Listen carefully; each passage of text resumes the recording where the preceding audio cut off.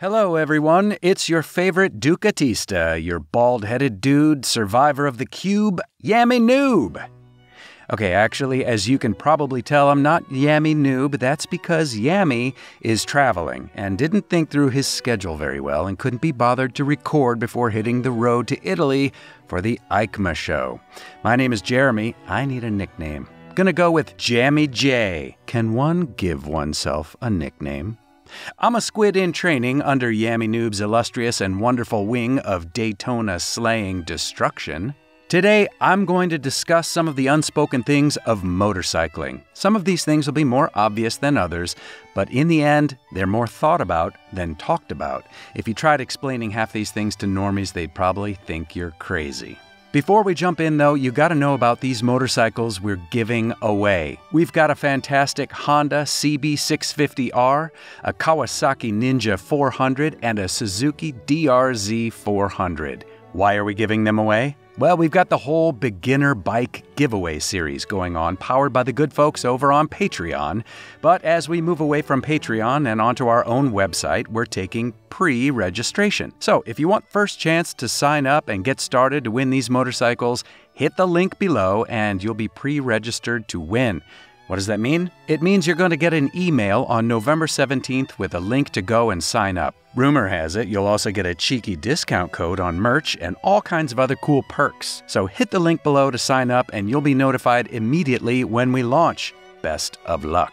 Now, let's take a look at some of these things that no one tells you about riding motorcycles. It's a gateway hobby. One of the best things about motorcycling is that it opens our minds to new ideas and concepts. This can also be bad. If you started riding on a sport bike, you might run into some Grom owners or some supermoto riders and suddenly feel an itch to do something different. Like other hobbies, your first bike becomes a gateway for more bikes and different experiences. If you absolutely hate cruisers, I don't blame you. But a lot of cruiser riders do it because of the comfort. Crotch rockets are not the most comfortable bikes to ride for longer distances. If you've never been in the dirt, you're really missing out. When you have the chance to ride someone else's dirt bike, sumo, cruiser, or anything else outside your current bike, it's going to create a different feeling of yearning. The idea of you becoming a street Rossi will fade as you consider getting a sumo just to pop some dank nooners and rip through some trails. There will be a time when your first bike isn't enough. You will search for the next best thing. The lingo. Just like anything else that you start, motorcycling has its fair share of language and lingo that normies just won't understand. Squid, nooner, wheelie, atgat, high vis, sumo, clutch up, naked, stretched, leaned over, drag knee, counter steer, the list goes on. A lot of normies don't get the words that you will be spewing from your mouth after you buy your bike, and that's okay. Be prepared to explain everything to everyone. You can't tell someone you were dragging knee unless you explain leaning is how motorcycles corner, and so on. We have a very unique language which we love and use all the time. If you need practice, just go to your local bike shop. They use it there too. Trust me. The weather. When it comes to riding, you'll notice yourself checking the weather religiously the night before you ride. It might be the deciding factor even if you're a fair weather rider. A weather rock simply won't do anymore. Some riders are down to ride in the rain, while others are just too much of a squid and don't want to get pelted with rain at 80 miles an hour. If you didn't know, when you ride in the rain without gear, it hurts a lot. Speeds over 35 miles an hour are unheard of because the rain will sting that bad without any gear. For everyone else, the weather dictates a lot of different things. It determines the gear we're going to wear, where we will ride, and it also determines whether we even get to ride or not. Rain is one thing, but gusts of extreme wind, that'll knock you over. When it comes to gear, riders will have half a closet just for riding. Yeah, you might know a rider that wears only 2 t-shirts, but they probably have an endless collection of jackets, shirts, vests, and boots for their motorcycle. Some riders have more helmets than underwear. Kidding. Not.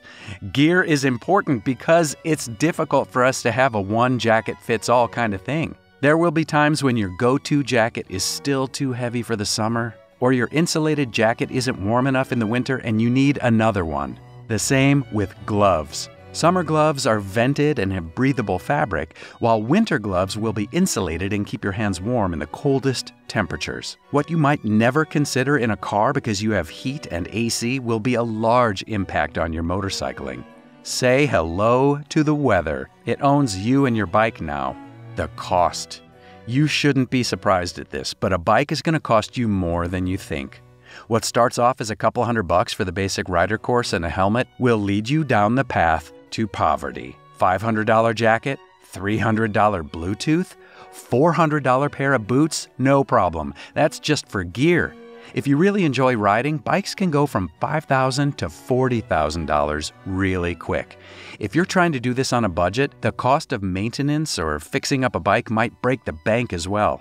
Maintenance intervals on a bike are about 1/3 of that for a car. Tires get replaced as soon as 5,000 miles or last as long as 15,000 miles. Tune-ups can be needed every riding season. The oil change is probably the only thing on par with cars, but it pretty much has to be full synthetic, and it's not something you want to skimp on. The cost of bikes, ownership, and being protected adds up really fast. If you're considering a bike, budget 10% more than what you think because things will come up. Cars don't need maintenance every week or month, but with bikes, you never know. A kickstand spring might last you only 2 years. Your handlebar ends could fall off, and then there will be other costs with a bike as well.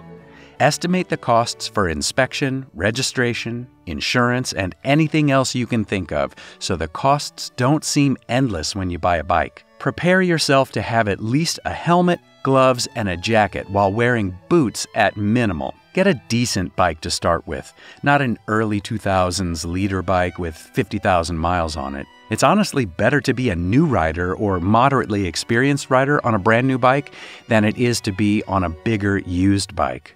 The addiction. As excited as motorcycling gets people, it is an addiction. It doesn't matter what part of riding you're addicted to, whether it's a leaned over in a corner, tearing through the gears in record time, or simply cruising around. We get it. Motorcycling becomes an addiction, a kind of hunger that nothing will satisfy. The only thing that comes close is going to be twisting your wrist and holding on. As the addiction increases, so will your skill level. You will be in a constant state of mastering one skill, then becoming addicted to another. In your first day, you might be addicted to the acceleration, then to cornering, then to popping wheelies, then maybe your addiction will lead you off-road. Whatever it is, you'll never stay bored for long and will always find something else to be addicted to. We all had to learn. You're not special, and you're no different than anyone else. I'm talking about learning and how we all had to do it. No matter how smooth another rider looks or how flawless someone is on their bike, they too had to learn at some point. There was a time when Valentino Rossi did not know how to ride a motorcycle, and it was in the womb before his arms and legs grew. We were all complete noobs that stalled, dropped bikes, and almost rode into something from target fixation. We all endured the same learning curve that you will. It's not always comfortable. Motorcycling is a great hobby. The open wind blowing on your body, the smell of fresh air, the relaxing feeling of leaving all your worries behind and riding into the great yonder. The sweat in your ass crack, how tight your helmet feels, and the fact that your butt hurts from sitting on such an oddly shaped seat. This is riding. It's not always comfortable, but we do it anyways. In the summertime, we battle swamp ass, Gucci sploochy, and for the ladies, maybe even sweaty boobs? I don't know. We feel sweat drip down our faces as we ride. Our hands get numb and drenched, but we grin and we bear it. It is still riding, and we love it. For the crazies out there that ride in colder weather, frozen fingers and toes, crisp air when you open your helmet visor, and having to shift a cold bike under multiple layers are just some of the struggles that you might have. Crotch rockets are awesome, but the positioning isn't ideal for someone with joint pain or back pain. We do it anyways because we love it. It just isn't comfortable. We all get scared. Do you remember the first time that you went wide open throttle on your bike? If it was a 600cc sport bike or larger, it probably scared the crap out of you. How about when you cornered and leaned over just a little farther than normal? Maybe you rubbed your pegs on the road? Any rider who says they are never scared is simply lying. We do what we love, but sometimes it will scare the daylights out of us. We want to be as safe as possible while we're doing hood rat stuff, But sometimes when we low side, drop a bike, or go a little too fast, it scares us back into reality. We are still riding two-wheeled death machines, and our lives are always at risk when we ride. It's about loneliness. If you feel pressured and want to practice alone during the MSF course, you're not the only one. Motorcycle riding is a very lonely hobby at times. You don't always need or want a riding buddy. Sometimes you just want to go it alone. And that's fine. A lot of your riding experience should be done while riding solo. Find that parking lot late at night. Start practicing everything you can think of. Go on those long trips by yourself and become more confident in your riding abilities. Motorcycles were designed with the rider, not passenger, in mind, so you enjoy the freedom that riding gives. You don't always have to attend group rides or hang out with the other riders. Sometimes you need to ride just for yourself. Teach yourself to corner harder and faster. Teach yourself to pop mega dank nooners, all within the comfort of being by yourself. Don't feel peer pressure to learn how to do something on your bike that makes you feel uncomfortable. Okay, that's all for today's video. Is there something else that no one told you before you started riding? Let me know in the comments. I know I wished that someone had made a video like this when I started to ride because it would have saved me loads of trouble. Also, don't forget about our motorcycle giveaway. You'll be doing yourself a disservice by not signing up to at least get notified of when we launch on November 17th. So hit that button and get yourself first in line and earn cool discount codes and perks for signing up early. Thanks again for watching. I will catch you guys in the next one. Fact: in Switzerland, it is illegal to own just one guinea pig. This is because they are social animals, and it is considered abuse to leave them alone. Goodbye.